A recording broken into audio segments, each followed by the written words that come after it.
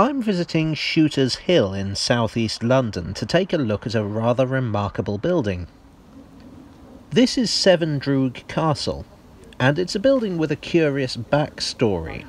As you can probably tell, it's not a real castle, it's more of a folly. It was built in 1784 on the orders of one Lady James, in memory of her husband, Commodore William James. According to historical legend, William James was born into poverty as the son of a Welsh ploughman or miller. He was born sometime around 1721, the records aren't clear. His exact origins are a mystery. What we can be sure of is that he was born in fairly humble circumstances, and in the early 1730s he became a sailor. He demonstrated an aptitude for command, and by 1738, when he would have been in his late teens, he was already commanding a ship. In 1747, he was headhunted by the British East India Company. The East India Company is an interesting and complicated, not to say controversial, subject. The company was founded at the end of the 16th century to take advantage of the burgeoning and highly profitable trade in spice. Now, at the time, India didn't refer to the country we now know, but rather it was a vague term used to represent the area around South Asia.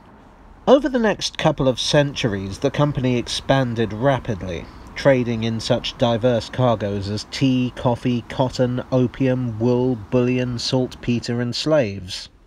Initially trading with the Spice Islands in modern-day Indonesia, they would later trade either directly or indirectly with India, Japan, China, Africa, America, and more or less anywhere that would take them. The company, John Company as it came to be nicknamed, had a force of guards to protect its goods. As the company grew, so too did its military strength. We may think Google has too much power these days, but at least they can't field an army or a navy. John Company had both. In fact, under Charles II, they gained a frankly astonishing amount of autonomy. They were allowed to acquire territory, to govern provinces, to mint their own coin, to make deals with local rulers, and even to fight wars. All of which they did, in the interests of trade. In 1773, the East India Company Act officially recognised them as a de facto instrument of the British Crown. It's impossible to discuss the history of the British Empire without John Company looming large. In fact, in the context of this video, British and East India Company are practically interchangeable. Of course, the company didn't operate unopposed. They had to deal with rivals from Portugal, France, and the Netherlands, and of course the native peoples of the lands in which they operated, who weren't too happy about all these sunburnt Englishmen marching around like they owned the place. So it was that they came to fall foul of the Maratha Empire. The Maratha Empire controlled a substantial portion of the Indian subcontinent and could field a formidable navy. European nations trading in India came to fear and respect the Maratha fleet under Admiral Kanoji Angre, which carried out several successful raids on their ships.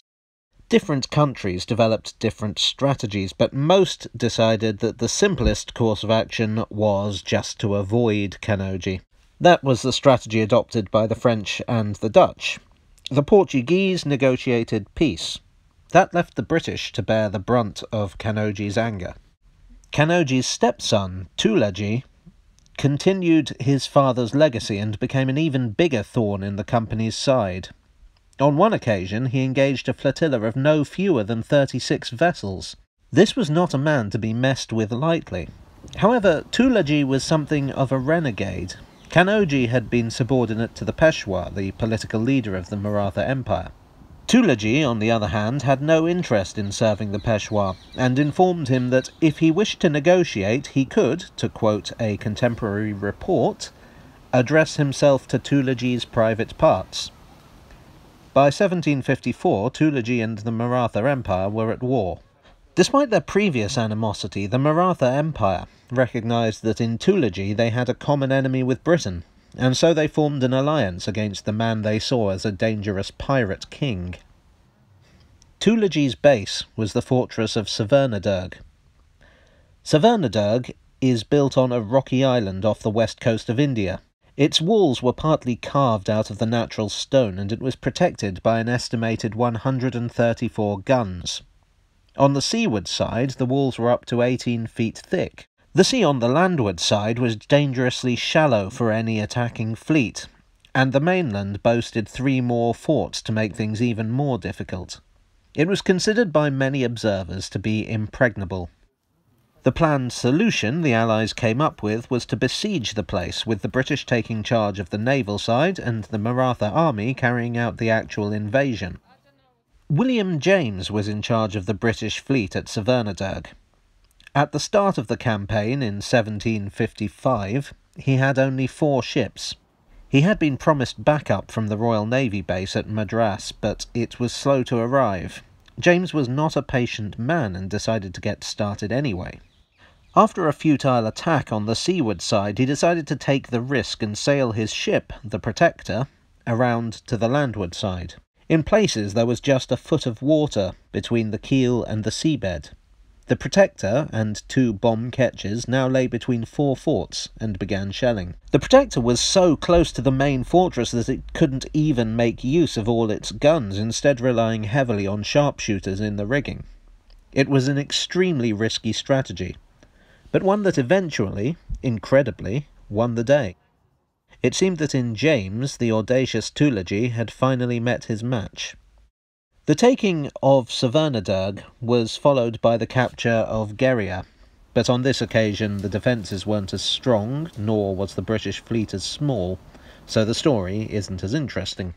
James' share of the plunder was enough to retire on very comfortably, which he did, moving to the then rural area of Eltham. He was considered a hero by the British, and would be made a baronet and eventually chairman of the East India Company. He died in 1783 of a stroke.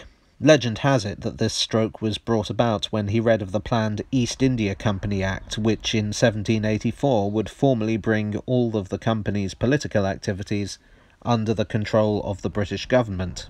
Although other sources say that the stroke happened at his daughter's wedding, so take it as you will. His widow, Anne, Lady James, commemorated him with Severndroog Castle.